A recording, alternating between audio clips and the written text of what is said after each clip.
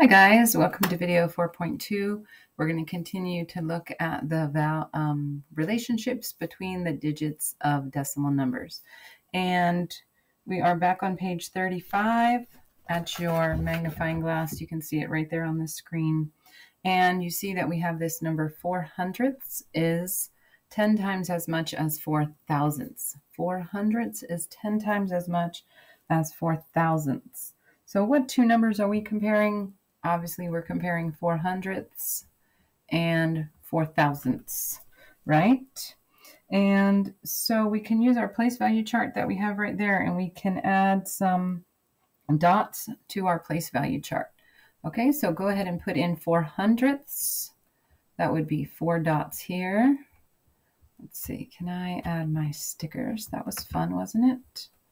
Yeah, let's see.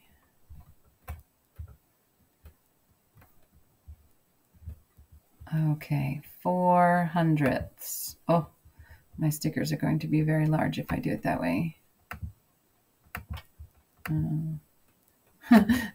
Well, there's 400ths. That's kind of funny. And then I'm going to pick up a different sticker for 4 thousandths. Okay, and you can see it over here as well, 400ths and 4 thousandths. But the stickers are kind of fun. Okay, so 400ths and 4 thousandths, you have your dots. Make sure you're putting them in there so that your notes are complete when you're ready for your mastery check.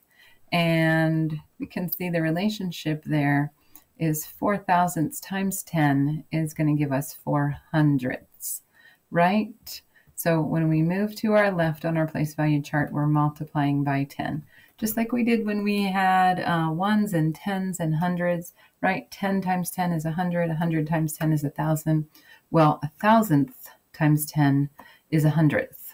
All right, so 400ths and 4 thousandths. Now,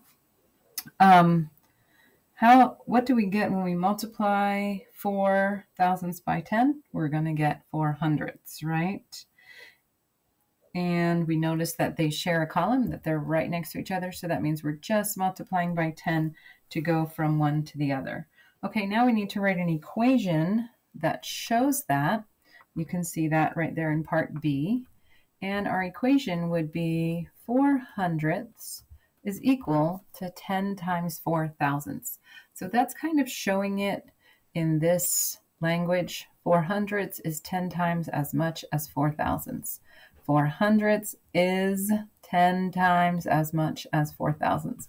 Okay, so please write it that way in your book on page 35. Okay, excellent. Now let's go on to number 3. Remember, if you ever need to pause the video, you can do that. I'm going to try and clear the screen here, get rid of all those happy faces. Maybe I can do that. There we go. Okay. And let's look at number 3.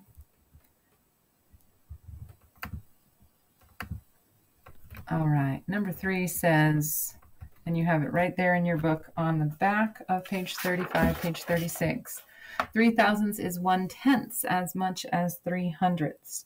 Okay, so we're going to go ahead and do the same thing that we did before. We're going to put our dots. Go ahead and put 3 dots under the thousandths and 3 dots under the hundredths so we can see the relationship between the two. Okay, and you can see I have mine here, 300ths and 3 thousandths.